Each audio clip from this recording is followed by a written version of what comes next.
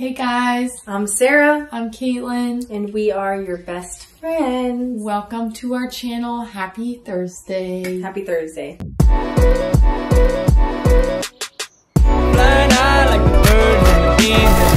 Today we are starting a mini series on how to be a Christian in blank. Today we're talking about how to be a Christian in high school. Next week we'll be talking about how to be a Christian in college. Yep. So please subscribe to this channel. Join our friend group. I literally wanted to get right into it because it's going to be really good. But I have to remind y'all and invite you to subscribe to our channel. We love having you here. Follow us on Instagram. We have a community here of people who are like growing and learning, all of us together and walking through life. So we want you to subscribe. Now we can kind of get into the intro, like kinda. And we want to do this video, like how to be a Christian in high school, how to be a Christian in college, like this mini series, because in reality, this world that we're living in, it's 2022 right now. Maybe you're going to be watching a whole other year, but things have gotten so crazy, right? And there's so many voices coming from different directions, different agendas, different subliminal messaging. We want to, for those who are curious and also seeking to be strong in their faith in the Lord, we want to address literally how to do this, because I know not all of us have parents who are discipling us how to do this. Not all of us have the best leaders or whatever, and you're seeking advice. You know, maybe some of you guys are great and you're just wanting to solidify some things, but some of you guys literally need some practical experiences and things to hold on to be strong in your faith in high school. And it's going to be a really good one. exactly. So that's why this is so important. Yeah. It's a great series for you to watch. And if you're not in high school or in college, you can still watch both of them. You're going to get a lot out of it. So trust true. me. Yes. We're going to basically start off by sharing our experiences in high school, what we were like, no judge. And then how it was for us being believers, all that stuff. Yes.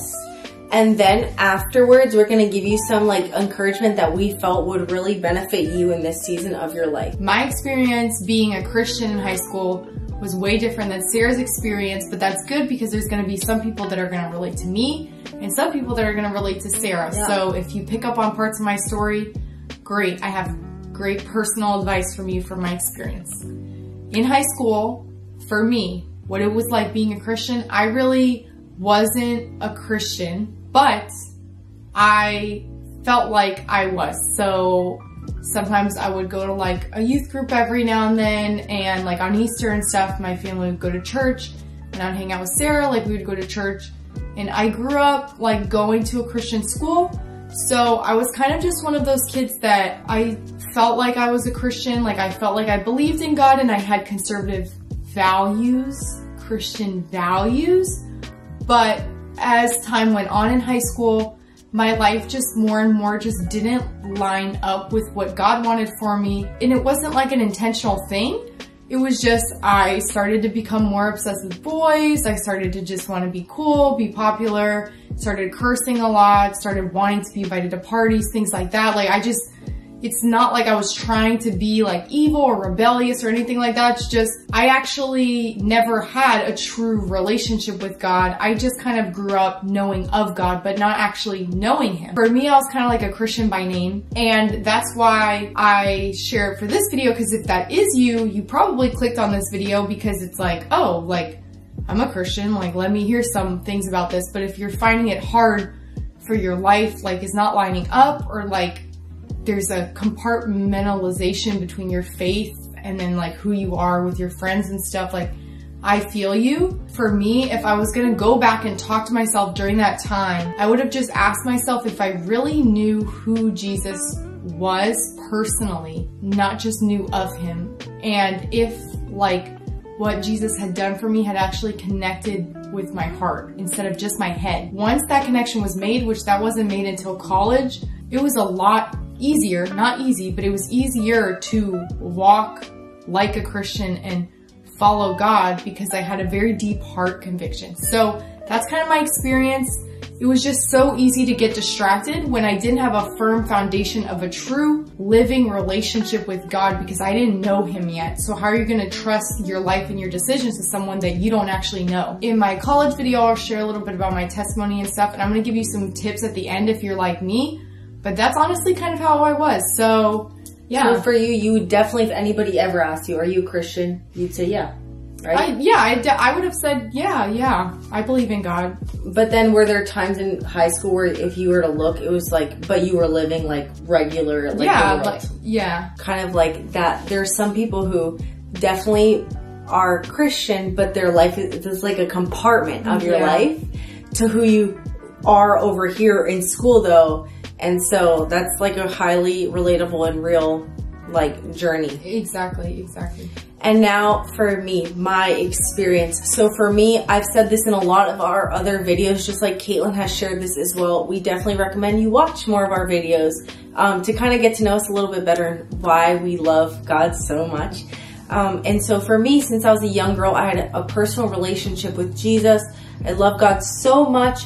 And so of course, you better believe like, am I perfect? No, because nobody is. And by the way, we are not saved by our works. We're saved by grace. There is nobody whose great works can get them into heaven because it's not based on works. It's based on faith in him. And so that is the gift that God has given all of us. So that's the beautiful thing. In high school for me, I was super popular, super cool, super like I'm just such a cool person. And yet also I have the gift of sharing that I still was really well known for loving God and exuding the life of somebody who walks with the Lord. What I mean by exude is I don't do these works. I didn't do these works like looking like a Christian to look like a Christian.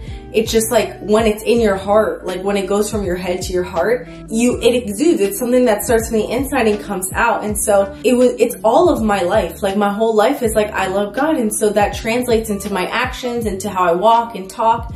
And so that was really me in high school, kind of like that leader in my high school. For some of you guys, you have like big convictions, like you just already love the Lord and you want to pursue him and you want to do good through him and for him. And you're going to relate to me in that aspect. Like you just feel like a leader. I also want you, if you're listening and you're nothing like me, don't let testimonies like this discourage you. Let it inspire you. Because these kinds of testimonies, even Kaitlyn's, like they could lead you to discouragement or you could choose to be inspired by it. And the godly decision is to always be inspired by these stories and let it ignite you even more. And I hope that's what my story does as well. Yeah, in high school, it's like I still had insecurities. Yeah, because I'm a human. I still had uncertainties. I still had really down days. All the things that every single human being does experience. And I feel like that's important to say because when I share a little aspect of like, oh yeah, cool, and I love God, and I just was like a great Christian in high school, you're still just a student. Like you're still just a human figuring it out. Because of like my personality and because I'm like this really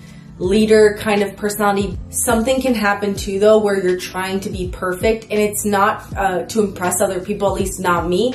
But I'm trying to be perfect for my Father God. I just want to remind any of you guys who kind of relate to my story though, that we all, even like 80-year-olds, 90-year-olds, what do we see Jesus always reward? Like faith. Especially childlike faith. So I just want to remind you too, like it's not about in high school like having it all together and being perfect, because you're kidding yourself. All of us are just children of the Most High. And so like in high school, sometimes I'm like always wanting to be perfect for God and like make sure I'm like doing the right thing all the time, which is beautiful. But definitely there were some habits that I toned down a bit with the help of Jesus later on. Because I was just always trying to be perfect, but there are some things about like, you're still though enough as a daughter or son of God as you are, and it's not about having to always like be the best. I think that's like a big part of my story as well. But that was really my experience in high school, was didn't really care what anybody thought in those regards, because when you know Jesus, when you've tasted and seen how life with him is so much more fulfilling, then you have no shame in just living that kind of lifestyle. Because every other lifestyle you've tasted or smelled, and it just like, seems so much more empty in comparison to what a real life with Jesus Christ is like. Not a religious life, life with Jesus Christ. Exactly. Yeah. And it's like what you said, when you've tasted and seen it, it has to be like a deep Exactly. personal thing. It can't just be like, these are things that Christians do, so I'm gonna try to be a good Christian and do that. It's all about having that connection with God in your heart. So with that, I think that's a good segue for us to share our quick tips and encouragements for being a Christian in college based off our experiences, based off what God's spoken to us, etc., etc. So get ready for some quick tips that you can walk away from this video knowing. My big tip for you is just to ask yourself, like, before thinking about like any actions or anything like that, or what steps you can take, those things are good, but first ask yourself, do I have a picture of who God wants me to be? Okay, that's question number one. I'm gonna pause for a second because I want you to think about it, write it down. That's the first question. Do I have a picture of who God wants me to be? Because you can't actually have that picture if you don't personally know God. And it might take time. Like, you might already be a believer, but you're still a little confused. I know for me, Definitely. I was like, well, all these Christians keep saying this thing about having identity in Jesus. Like, I don't know what that means. That seems like fluff. Like, it took me a few months of praying and asking God to help me to figure it out. So first, ask God to give you a picture of who He wants you to be. And the second thing is to ask, I guess, just to separate that from the picture of yourself and who you want yourself to be. Because I know for me, in high school, I had a lot of big ideas about who I wanted Kaitlyn to be. Popular, cool, pretty, funny. Like, all these things aren't really necessarily bad. Like Sarah said, she was a believer, she was popular, like she was well known. But I was so only thinking about who I wanted to be from my perspective and my plans that, of course, like, it's gonna be hard for me to be a Christian in high school because I don't even have a perspective of the woman that I'm being made to be. And once you know that, once you know, even just a glimpse, because you're not going to figure it all out at once. No, this is the journey. But once you start to get glimpses of who God wants you to be, you're going to be a lot more confident, a lot more secure. It won't really matter as much how popular you are, or how much boys like you, or girls like you if you're a guy watching this video, or all the little things in high school that we tend to care about. Those things will start to become less important, because you will start to become more confident and secure when you know the direction you're heading and you know that direction is a godly direction. So just like journal, pray, be patient, and seek answers on that. Who does God want me to be? Who does me want me to be? And even why? Dig into why do I want me to be that way? Because you might discover things as you ask why. Exactly. So who does me want me to be, and like how is that different from what God wants me to be? Because God has different priorities for you, but they're better priorities and they're better goals. So that's my big tip for you. Cool. And then I will say two big things that I think to add on to Kaitlyn will really help you with how to be a Christian in high school, which my question to you is like, do you know who God really is?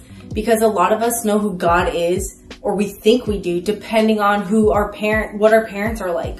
Or even what our parents have told us He's like. Or maybe you think who God is what you've heard Christianity is. And so all you think about what God is with what Christianity is painted. And I'm sure it's distorted in many realms. Or maybe you think God is the way that this bad or hypocritical Christian was like. Or maybe you already have discovered that God is so good. He's so for you and not against you. Maybe you've already discovered that because He loves you and me and Kaitlyn so much, He sent His Son Jesus Christ to die on the cross that we could have eternal life and also begin it right now, the abundant life. I don't know what you know about God, but you can't, or you can, but like, it will be so much easier to be a Christian in high school if you have a revelation of who God really is. And how you get there is through praying and asking God to do that for you, because only God can do that in your life. And it can be as simple as just praying and ask God, can you give me a revelation of who you are? Exactly, which leads me to, I wrote this down. If you want to be a Christian in high school, more than anything, you want to start seeking Him and talking to Him. Because I know in your guys' culture, you're used to everything getting fed to you.